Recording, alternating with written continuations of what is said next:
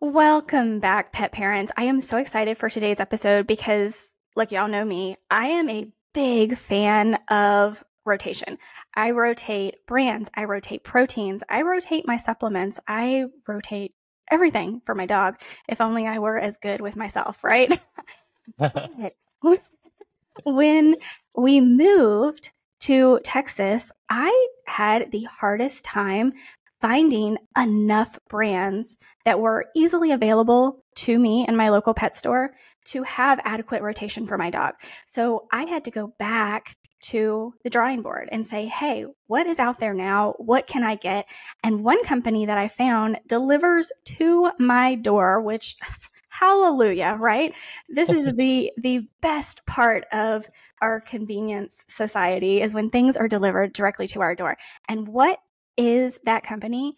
Not only are they delivering to the door, by the way, but they have incredible quality products.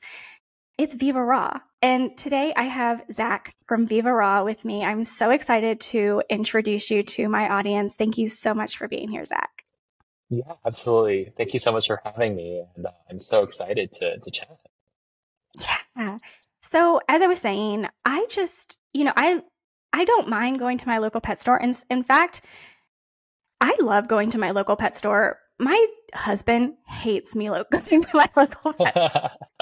I want to see everything. I want to know what's new. Yeah, I want to know what, my friend actually owns the local pet shop that I shop at.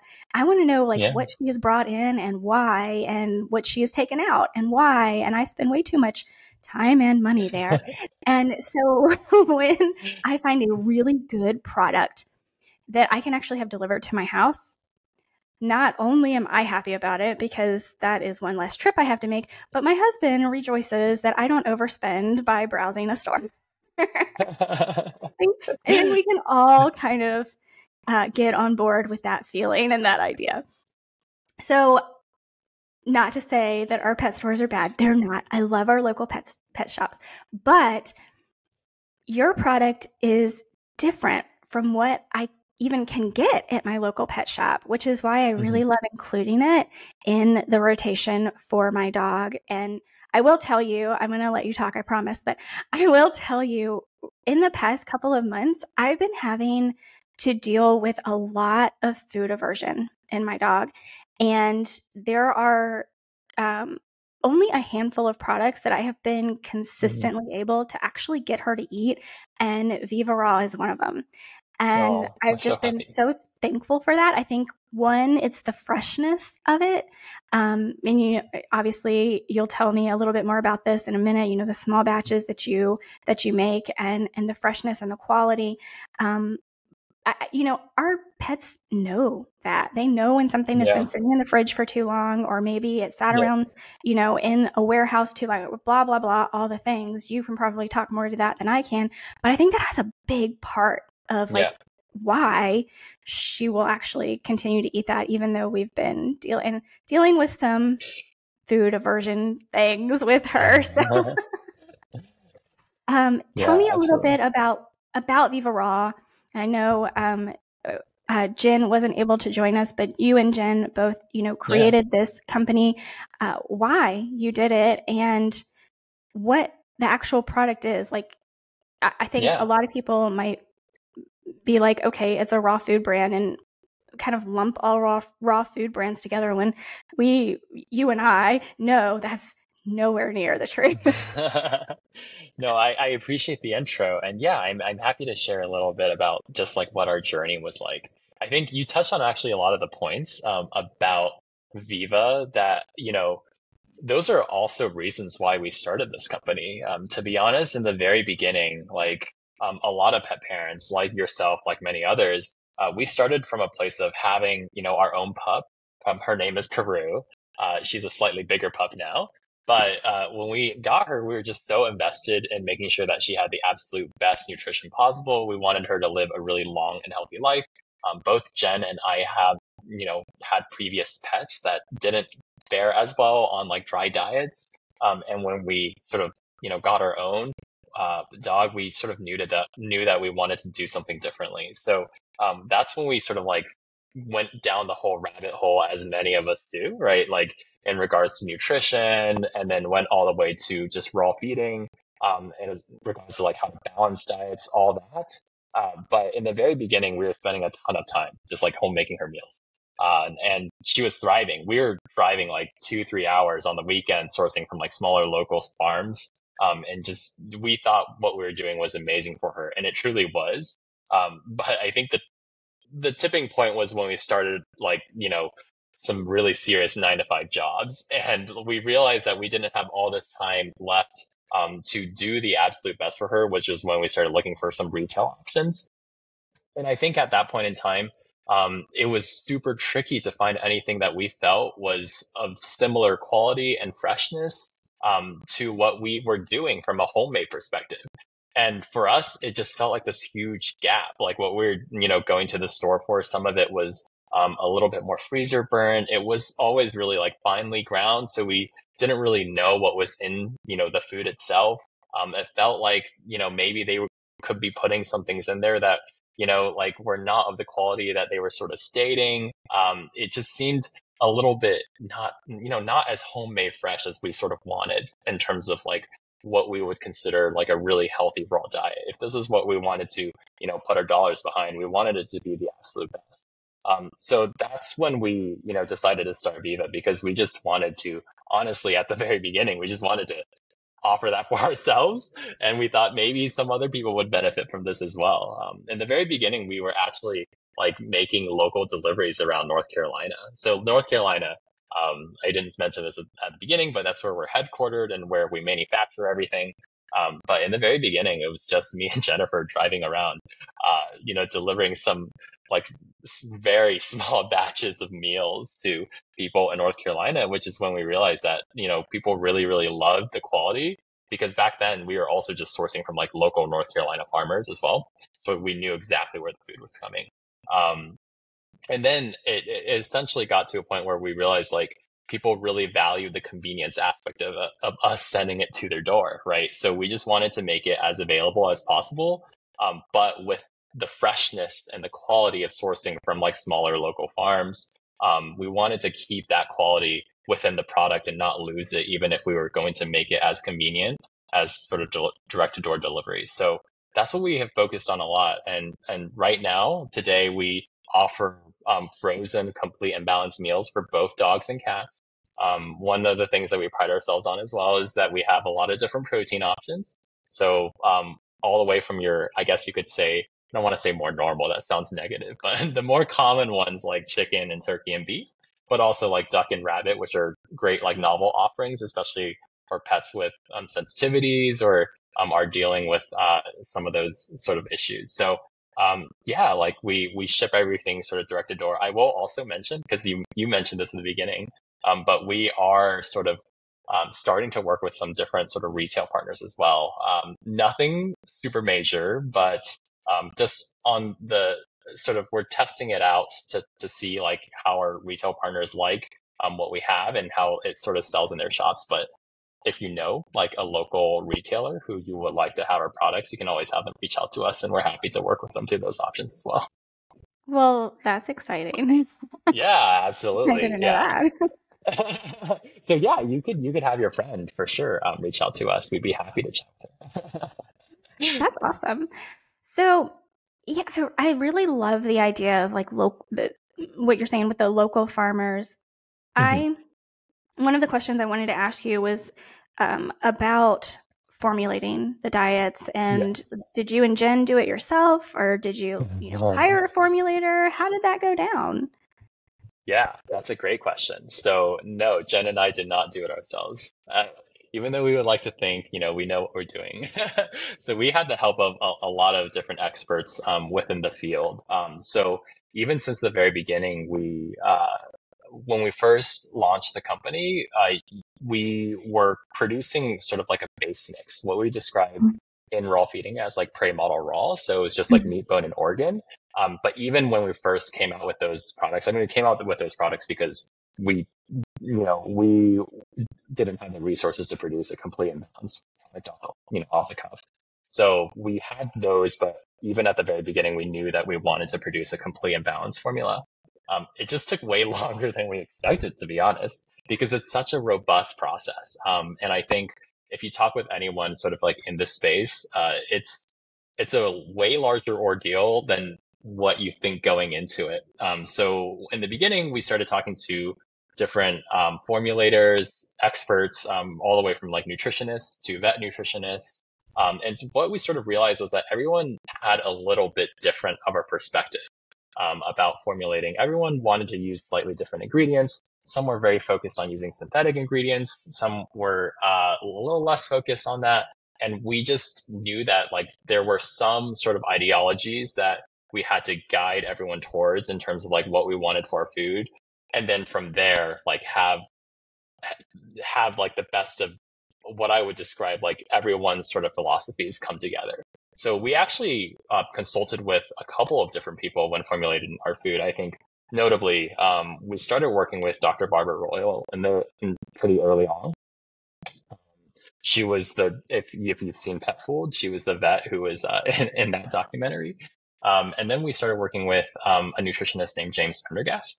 And he actually comes from the Darwin side of things. He used to be a formulator for Darwin. So we had a lot of we were very, very lucky early on to have a wealth of experience, just like, on our side. We also work like a PhD nutritionist as well called Dr. Richard Patton. But a lot of this we sort of like melded everyone's sort of philosophies and their knowledge, just like decades and decades of experience. But there were certain things that we wanted to stick to our guns on. Like, for example, like we wanted to source the absolute best in terms of like humanely raised, no antibiotics or hormones ever from like smaller, medium-sized farms, like that sort of product. And then also we had a really strong philosophy behind using whole food supplements for balancing the diets themselves. We didn't want to take shortcuts and, just put synthetic supplements in there just because it's cheaper and it's faster, to be honest, and easier. It took us like a solid year before we got to a formulation, because it just took so long to find which whole foods would work for us, find suppliers that were consistent. I think the trickiest part about using whole food supplements and why people don't do it isn't just because it's more expensive, but also because it's less consistent. It's really difficult to find suppliers that will, have certain levels of, guarantee certain levels of, for example, I'd say like a really good example is like kelp powder. Kelp powder is commonly used for iodine, but not all, kelp sources or kelp suppliers guarantee a certain level of iodine content within, the kelp powder. So it's up to us as a company who's producing like, food for a lot of people's dogs and cats, that we know exactly how much iodine is in there. So it's like what we're adding as a whole food source, we know is going to be meeting that, because otherwise it could vary from lot to lot, from batch to batch, and be very inconsistent. So a lot of that also just took a ton of lab testing and going back and forth with the suppliers and seeing who would be the best fit for what specific ingredients. So yeah, it was a tricky process. I bet. I'm actually currently studying a professional canine nutritionist course, and yeah, holy moly, I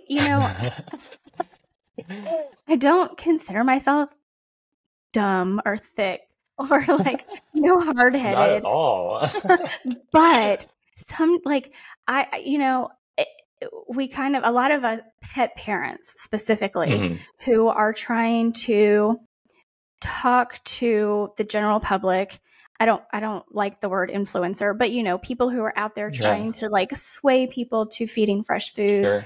We try to make it sound so simple and so easy, and it doesn't have to be hard. That is kind of the messaging to get across. And while in some cases that's very true, in other cases it's really not. And then when I got into this course, I'm like, it's really not. I hear you. I definitely hear you. It is, because and something like you said, like iodine is so, everything is vitally important, right? But I feel like, especially when we're talking about iodine, like, I don't know, for some reason, maybe it's just all of the like experiences that I have had recently since starting, a bunch of courses that I've been in and stuff, and dealing with different pet parent clients. the thyroid seems so like delicate. I Yeah. guess would be the Yeah. best word. Yeah. I feel like it is so delicate. And of course, I have a cat that was recently diagnosed with hyperthyroidism. So that Mm, maybe it's just like really like top of mind for me yeah. all the time. I'm like Yeah. super hyper focused on thyroid and iodine levels because Yeah. just had it so much around me. Um, so that it's interesting that you brought the same thing up because I'm like, apparently the Yeah. universe needs me to focus on this right now. And it is important. It's not just like I think like not just like kelp powder, but for example, like even the sources like the cuts that you're using. Like as an example, there was a situation in which like a raw company was using like I think it was like cuts of beef meat from like around the neck area. And like that was causing issues for some pets with hyperthyroidism, right? Like so you Mhm. have to be really intentional about what you're using at every single level. For example, like for some of our recipes, we do use, for example, like chicken necks, but we actually, have the supplier guarantee that the thyroid is removed from like all of those things, right? Because it is important to be so detail oriented when it comes to, our pets. I think especially, when you think about it, like to be honest, when Jen and I first started this company, we were just feeding our own dog, and we just wanted to do better for more people, right? But as you get into a place where you're feeding so many people's dogs and cats, it becomes that much more important that like everything you're doing, you know exactly why you're doing it. You know exactly why you're putting this ingredient in. You know exactly why you're putting this amount of that ingredient in. Because there's no like if for lack of better words, like room for error. I think like sometimes it's, can be a little overkill if you do it for your own dog and on a day-to-day basis, not everything has to be balanced, but when you're like feeding many people's dogs and cats, it's Mhm. super, super important that these things are sort of like paid attention to.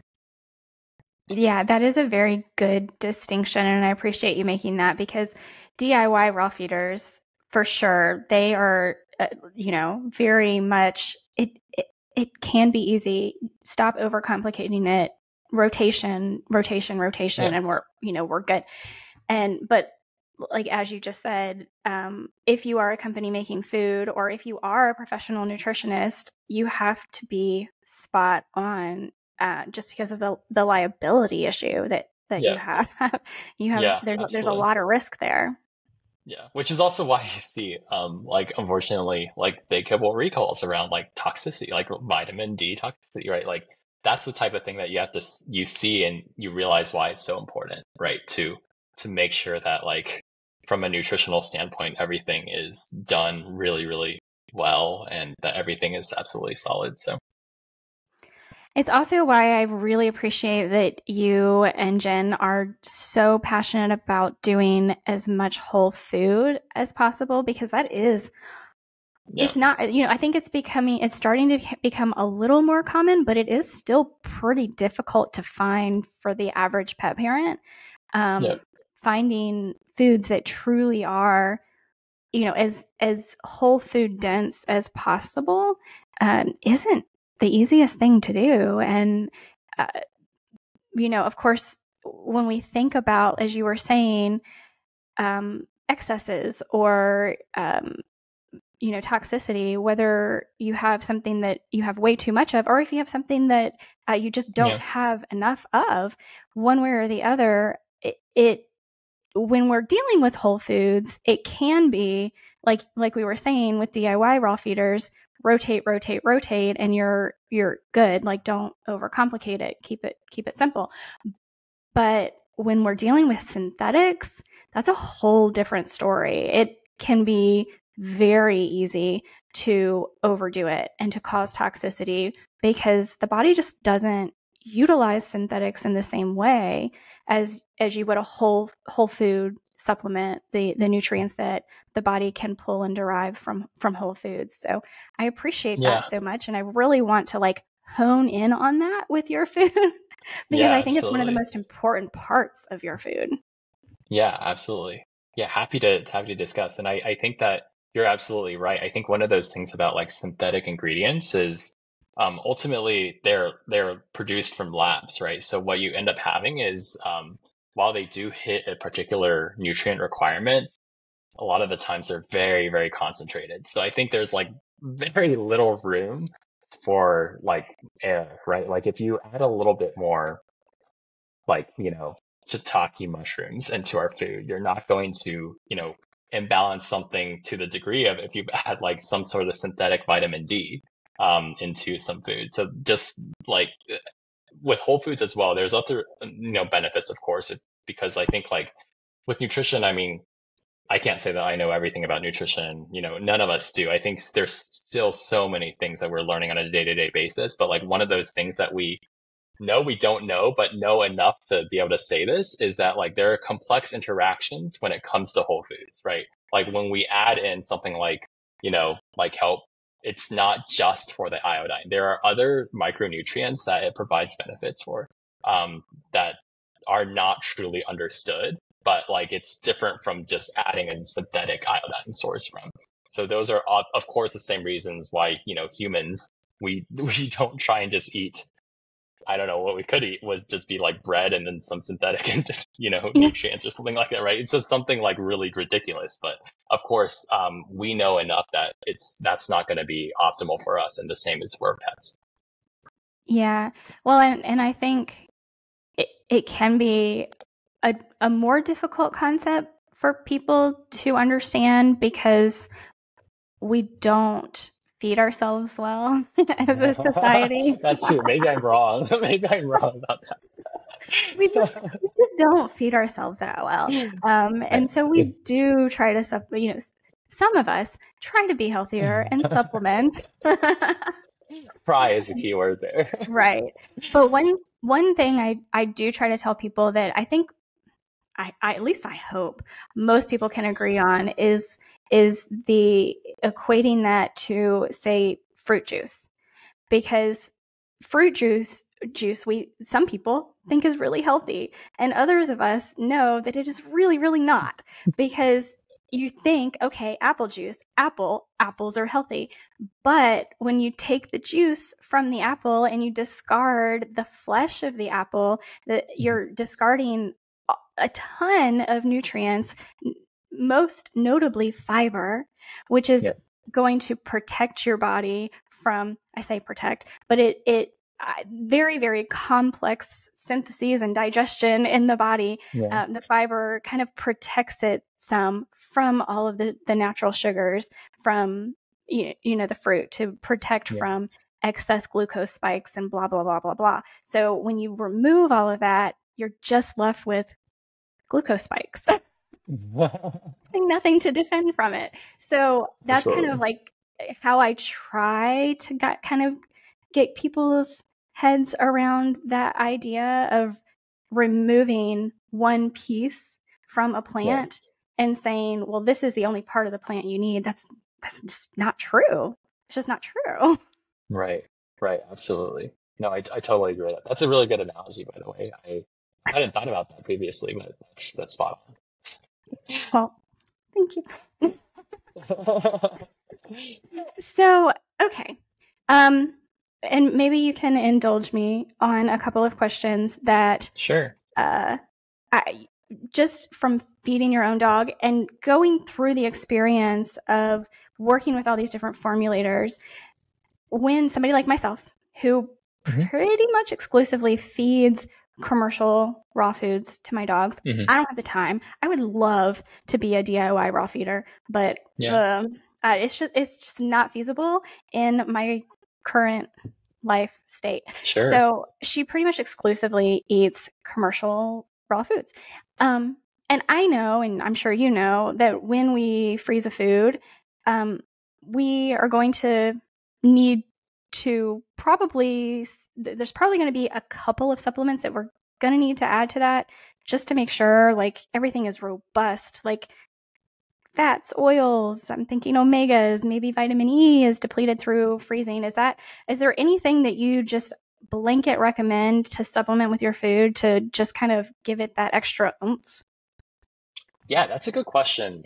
So there's nothing that actually needs to be added to our food from a perspective of making sure that it's complete and balanced. There is some sort of, some amount of nutrient degradation from freezing. But with the turnaround times that we have in terms of like knowing when we're making the food to when it's arriving to you and like when you're going to be feeding it, at least hopefully within the intervals that we recommend, then if you're feeding it sort of like on a sort of basis of assuming that it's coming in and you still want to feed it fresh, there's nothing that would actually make it not completely balanced. With that being said, yeah, I think you raised some good points about just in general, there are certain nutrients that are a little bit more fragile. There are some things that we do there to make it more uh, like uh, we try and like combat this fragility in some ways. So I think a good example of that is like with omega 3s. I think like one thing in regards to omega 3s is you mentioned like fish oil, for example, right? Like it definitely doesn't fare well in terms of like cooking it for sure. And it does not super great in terms of freezing. So what we have found is that like we use actually like omega 3 fish oil like powder. So for example, like it's anchovies and sardines. And what they do is they stabilize it amongst like a powder from like a sort of like a natural fiber to actually make sure that it's less likely to be so fragile or oxidize or go rancid, etc., prior to being added into our food. So we do feel pretty good about the omega-3 levels in our food. We also add like things like mussels. So for example, like, blue lip mussels and green lip mussels, which are going to be less of a concern from a fragility standpoint than like just raw fish oil. But like if you add a little bit of fish oil to our food, it's not going to hurt. We just don't recommend adding a ton of it to like overdo the omega-3s by any means. But yeah, it's a good example. That is so interesting, and I'm so glad I asked that question because I did not know that about your food, about the like powder. I don't even know that I've heard of that before. So thank you. It's actually to be completely honest, I don't know anyone else who is doing it. But yeah, it's something that we actually like talk to our nutritionists about during the formulation process because of exactly that issue. The sort of like, besides fragility, even rancidity. Like, I don't know if you've ever purchased a food and, it had something like fish oil or cod oil or salmon oil. And then like after a couple of days in the fridge, you definitely like smell it a little bit. Mm-hmm. So yeah, that's also part of the reason why, not just from like making sure that as many omega-3s were going to be kept in as good form as possible, but also pets start turning their nose up to it if it goes too long. So they can tell. They do. I know. And it's something that I think most of us don't even think about. And, I probably think about some things too much, but I even put like when I buy nuts for myself, because I love cashews and I put them in everything. I put them in salads and everything. I put them in the freezer because they will go bad. Like I can tell, they sit on the pantry shelf too long and it's like, that's not good anymore. And it's just the natural oils from the nut, nothing like crazy that most people wouldn't think about them going bad. But maybe I'm too sensitive to that too. I don't know. That's interesting. I never thought about freezing nuts, but that makes sense. Yeah. I'm a weirdo, so hey, if I can rub off on other people. Hey, like we've recently started doing this as well. We don't like only buy fish oil that we're putting in the fridge. We're making sure that it's in like glass jars, etc. So it does make a difference for sure. It really does. And also putting a little bug in your ear. I don't know if you want to, venture out and start making supplements, but that powdered anchovy and sardines sounds really good. Yeah, absolutely. Maybe one day. We have our plates full currently. No pun intended. Okay, so I have learned so much. Thank you so very much for coming on and indulging me in my questions, of course. But, I try to make sure that I'm asking people questions that not only I want to know, but I think listeners also want to know more about. And these are certainly some things that I feel like come up very often, especially in, the kind of group of people I try to hang out in and associate myself with, because I feel like we are in that group where we know just enough to be dangerous. Right? No, I think you guys know a lot. I mean, you definitely, certainly know a lot. But that's what we actually recommend is just go out there and educate yourself. It's super, super cool to see that there is a community of us that is becoming more and more outspoken about like our opinions and things like that and what we're learning in this space because it's so important that we're just share with others too as you learn. It makes a big difference. Yeah. Absolutely. I mean, there's, I don't feel like there should be any gatekeeping. We want pets to be happy and healthy. And I mean, obviously, there are things we have to charge for. Like, you have to charge for the food. You can't give it away for free, right? And I have to charge my clients to spend hours and hours and hours assessing different things for them. But in general, like, I just kind of try to go by the rule of thumb of you put your absolute best information out there for free and your tribe will find you. So Yeah, absolutely. Yeah. And there's so much information that like is out there in the world and like, it's constantly evolving. I think just this field of nutrition in general, the knowledge base is, pretty significant right now, but we're still learning so much more. There's so much more to be learned. There's definitely a ton of experts that are sort of on the cusp that are pushing that.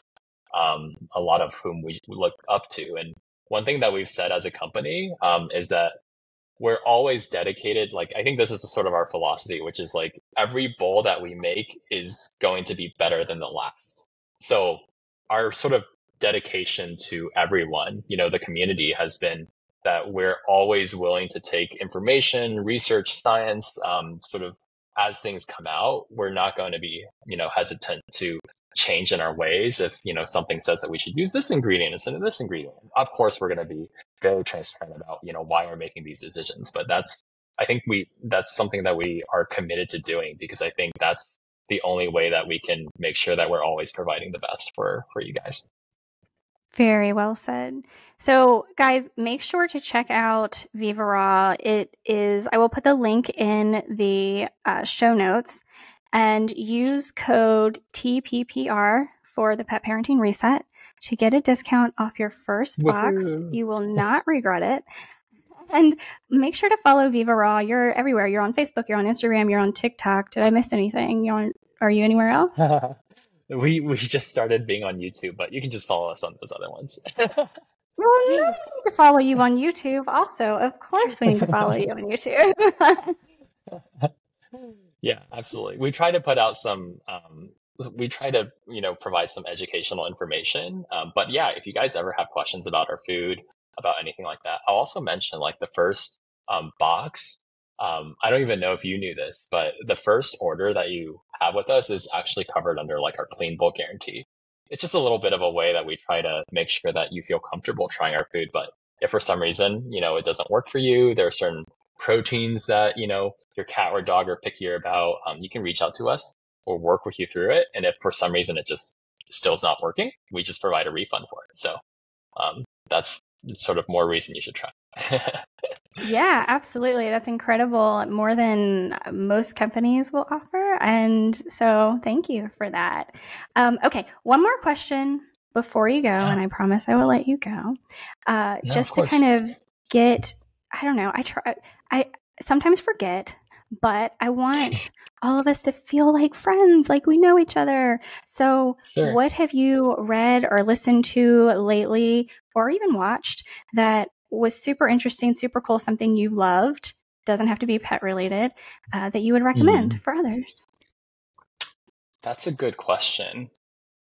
I'm trying to think about something. I'm going to be honest, I haven't read that much recently, just because we've been pretty busy. I'm just thinking of what we've watched. Oh, what I watched last night. I love the new Planet Earth series. It's absolutely fantastic. It is jaw-droppingly good. Yeah. So, sorry, not Planet Earth. No. Is it called Planet? It's called Our Planet. Yeah. Sorry, not Planet Earth. Planet Earth is older, but Our Planet. I think it's shot extremely well.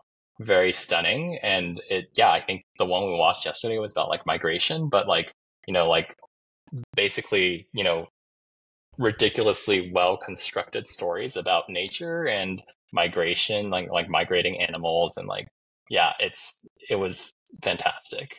Sometimes you just wonder how they get the shots that they do. It's really like inspirational, but Mm-hmm. yeah, a lot of hard work goes behind it. But yeah, check it out if you haven't. Okay. Well, yes, check it out. I will. I can't promise. I am a very sensitive soul. Yeah. And like seeing, I know it's natural. I know this is how nature works, and animals die and they kill other animals. Sure. Yeah. I just want to cry. No, I definitely hear you. I mean, like I was like tearing up yesterday as well. Sometimes it's difficult to watch for sure.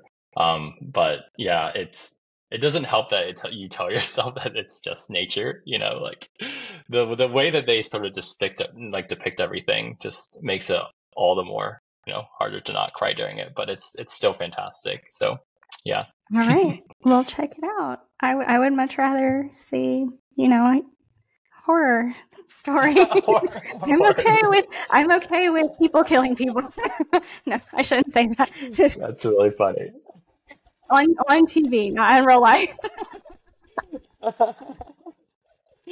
Yeah, that's all what we were thinking. Yeah. Yeah. On TV, not in real life. I am in no way telling people to go and kill other people. Let's be clear.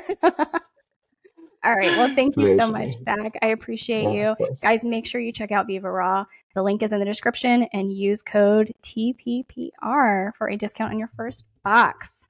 Thank you again, Zach. I appreciate it. Yeah, absolutely. Happy to help, and great chatting with you. You too. Thank you so much for listening to today's episode. Make sure that you're following the show so you never miss an episode. And please take a moment to rate the show on your podcast app. I'd also love it if you'd share this podcast with your friends and family so that they can benefit from the information to help their pets live long, happy lives too. Don't forget to take advantage of this special discount as a listener today and get access to over 100 online videos and my online dog training, The Furry Family Coach. Just go to thefurryfamilycoach.com and use code PODCAST at checkout to get your first month for only $7. That's thefurryfamilycoach.com and use code PODCAST at checkout to get your first month for only $7. I can't wait to have you join and see you on the inside.